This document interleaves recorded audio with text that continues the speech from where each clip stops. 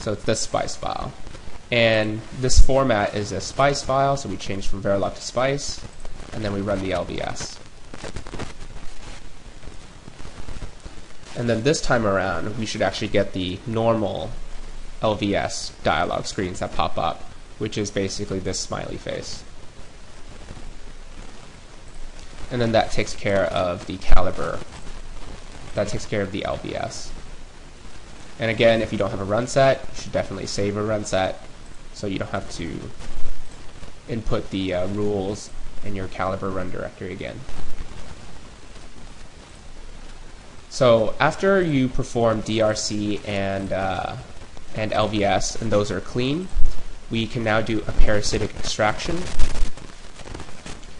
To do that, you would go to caliber, run PEX. For some reason, you actually do have to load a run set for this particular flow to work properly. So what you can do is actually, if you go into my particular run set, which is WMFC Helix Project baseband MFAM ICFB baseband, I have a directory called caliber files.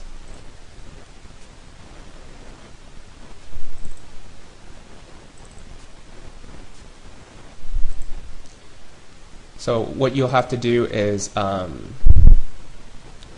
once you open up the parasitic extraction, you can copy this run set over, copy that over to your directory, and then you actually use this browser to load up this particular run set.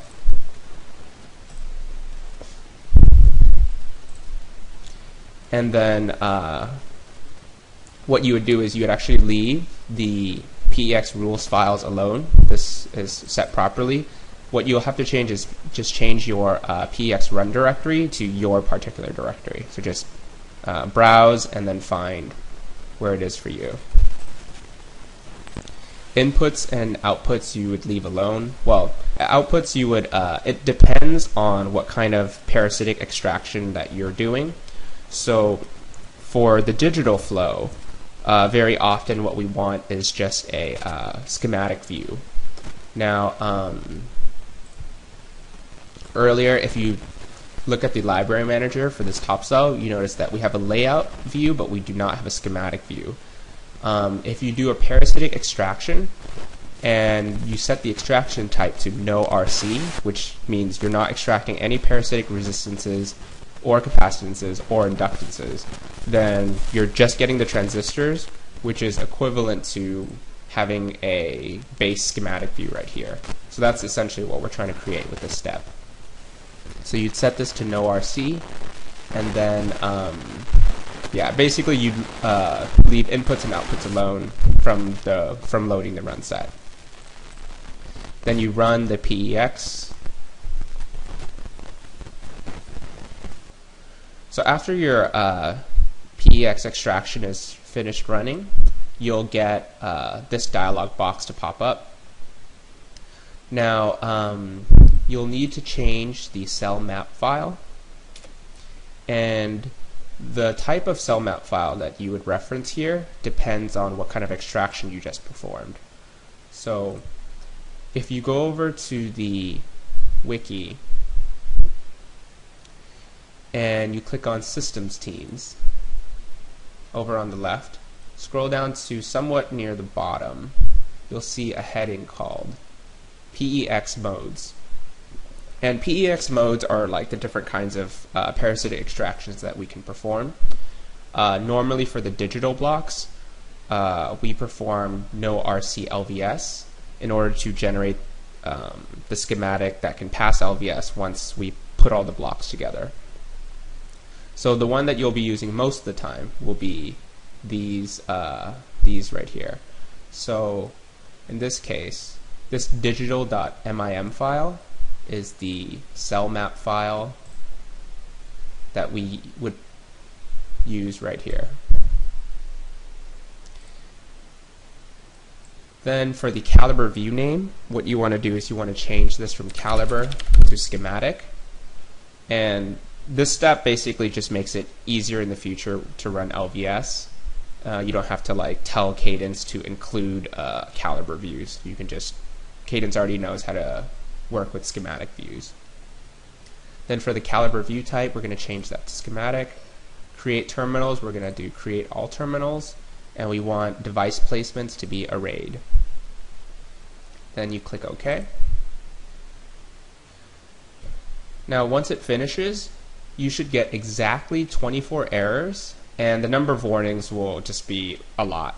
And then the bigger the block, the more warnings, but the important thing to pay in mind is the 24 errors. Then if you go back to your library manager, you'll see that there is now a schematic view. So we want to open that up and zoom in. Then you see that there's tons of transistors that have been extracted. And you want to also make sure that all the pins for your block have also been extracted properly. Once you have that check, then you can close all of the PEX boxes, since we're now done with the parasitic extraction. So now we have a layout that has passed DRC, has passed LVS with the behavioral Verilog, or sorry, the synthesized Verilog from Encounter. We've just generated a schematic. The last thing to do is to create a symbol so that we can use this particular schematic easily. Create a symbol for these blocks that you've just streamed in. So if you open up the schematic view, you can click on Design, Create Cell View from Cell View. For this dialog box, you just click OK, and it pops up a box with all the pins for your particular block. By default, it'll set them all into the top side of the box. Now, if you want to edit it to make it look a little, I guess, look prettier or more usable, then you don't want all the pins coming out from one side. To actually work with this a little easier, what I would suggest you do is open up a text editor, and if you triple click, you'll select all the pins here, and you want to copy and paste into your text editor.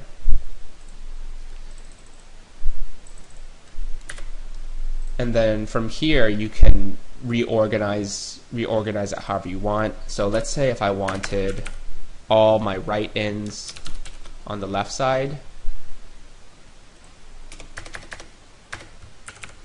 then I can easily select this, copy it, and paste into the left pins. Then if I wanted, let's say, you start ready on the bottom, along with reset and all the readouts.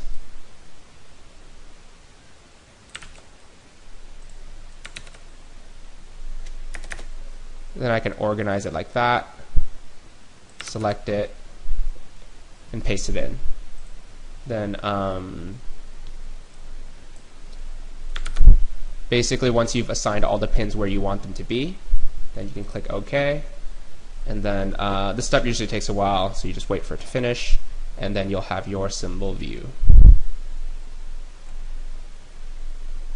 So here we have our symbol with all of its pins, and kind of concludes the Cadence flow. Once you have the symbol, then you can repeat this flow for all of your blocks and then start to piece them together.